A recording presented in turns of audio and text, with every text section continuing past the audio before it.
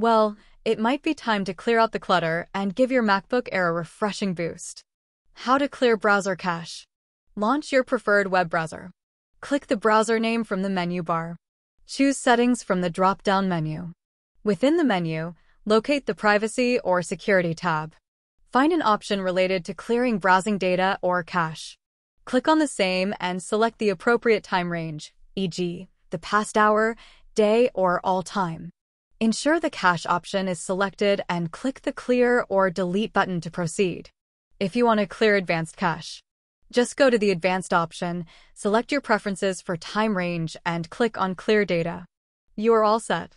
How to clear system cache. Open Finder on your MacBook. In the top menu bar, click on Go. Choose the Go to Folder option from the drop-down menu. Type in /library caches and press Return. A folder containing various cache files will open. Select all the files and move them to the trash. Empty the trash to clear the cache files from your MacBook Air permanently. Just go to the trash, select all those files, right-click, and select Delete immediately or simply click on Empty.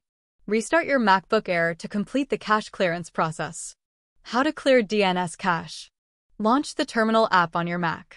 You can access Terminal via Spotlight or go to Finder and select Applications, Utilities, Terminal. Now paste the command sudo sluggishness flush cache sudo kill all hupm DNS responder. Say cache flushed. Press Return to begin the process. If prompted, enter the administrative password. You are all set. Additional tips to optimize MacBook Air performance. Remove unnecessary startup items by going to System Settings. Selecting Users and Groups. Navigating to the Login Items tab.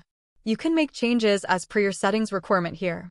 Disable visual effects and animations by going to System Settings. Selecting Accessibility, go to the Display and enabling the Reduce Motion option. You are all done.